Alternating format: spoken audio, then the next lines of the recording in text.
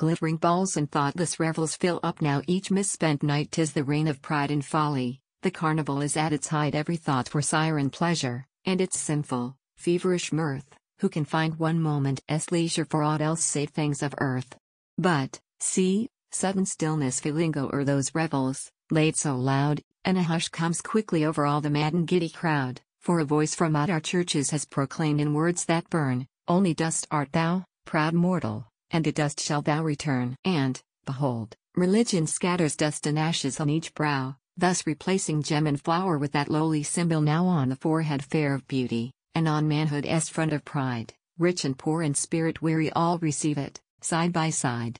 And the hearts that throbbed so wildly for vain pleasure as dreams alone, for its gilded gauds and follies, now at length have calmer grown. Oh, that voice with heavenly power through each restless breast hath thrilled, and our churches, laid so lonely, now with contrite hearts are filled. Fair and lovely are our altars with their starry tapers bright, with dim clouds of fragrant incense, fair young choristers in white, and the dying gleam of daylight, with its blushing crimson glow, streaming through the lofty casement on the kneeling crowd below.